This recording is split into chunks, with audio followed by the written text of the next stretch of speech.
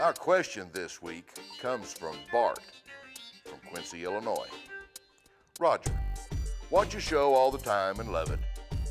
I'm having some trouble bow hunting and I need some advice. I'm shooting over every deer. I just can't seem to get my shot down enough. What do you think? All right, Bart, thanks for that question. That is a great question. And let me tell you, friend, you are not alone shooting over the deer, all right? A lot of people don't realize that most shots taken by archers every year at our whitetails under 20 yards. In fact, under 15 yards. Over 80% of the shots every year at whitetail deer in America are under 15 yards. I dare to say that 90% of the misses are shooting over the deer. I'm here to tell you, it's not your shooting that needs fixing. It's something else. And that's what we're going to talk about. I'm going to take a little bit of time here today to talk about this because I think this is a point and an issue that is not discussed enough by the professional hunters or anybody else in this industry. It is very important and very critical, and I'm going to address the issue. I'm going to help you fix this problem, all right? So there's some things I want you to do for me this fall. Don't ask any questions. I just want you to do these things this fall for me. Either in your current tree stand setup or in a brand new setup, hopefully a brand new setup, I want you to put your tree stand a little higher. All right, just whatever you're used to doing, get a little higher, 5, 8, 10 feet, just move it up, all right? Just do this for me. That'll give you a great excuse to wear your hunter safety system. Make sure you're safe, all right? Number 2, when you're trimming, you gotta have shooting lanes, but when you're trimming for your tree stand setup, I want you to trim less than you normally do, all right?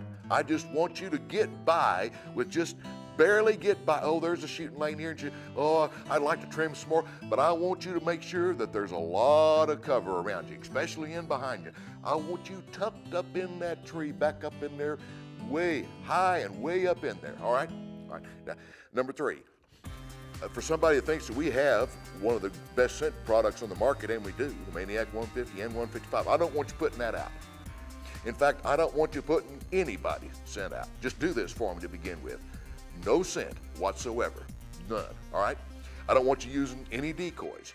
I want you jumping up and down on your stand with your harness on, making sure there's no squeaks, no nothing. I want you to give yourself extra time to get to your stand and extra time leaving your stand. Because I honestly believe with all my heart that most misses at white-tailed deer every year by bow hunters isn't the shooting. They're missing because they're shooting at a deer that knows something's up.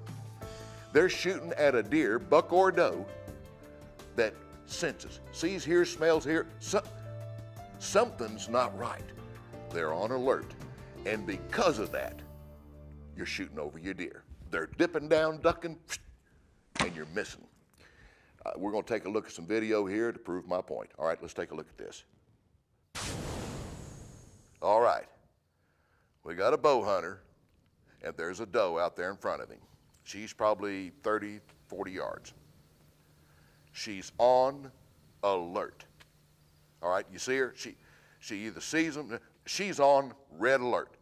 There is no way you should ever shoot at a deer like this.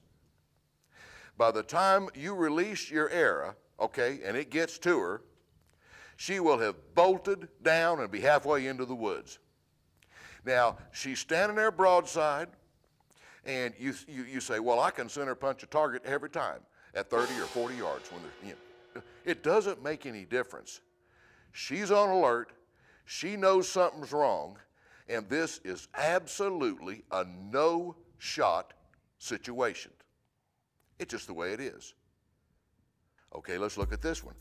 Now, here's a doe that's 15 yards or less, all right? The distance most hunters shoot at a deer. Now, she's not on red alert, but you can just tell from her body language, she knows something is wrong. Something's just not right. Even at close range, this deer, she'll drop 8, 10 inches before the arrow hits her. You have to aim at the very bottom of her belly, or your shot's gonna go high. You're gonna shoot over her. All right, what are we going to do to begin with this fall, Bart? We're going to put a tree stand set up a little bit higher. Going to make sure that we don't over trim, make sure there's lots of cover around us. Not going to use any scent products, not going to use any decoys. We're going to give ourselves extra time getting to and from the stand setup. Because Bart, whenever you're up there bow hunting this fall and that buck or doe comes in, I want them to feel and know that they're out there by themselves and you're not anywhere near them. I want them totally undisturbed and not on alert. And I promise you, when you pull back and release that arrow, instead of shooting over them, you're going to center punch them and take them home with you. And that's what we want. If you'd like to send me an email, send it to Roger Raglin at rogerraglin.com. And check us out on Facebook, Camo Space, and Twitter.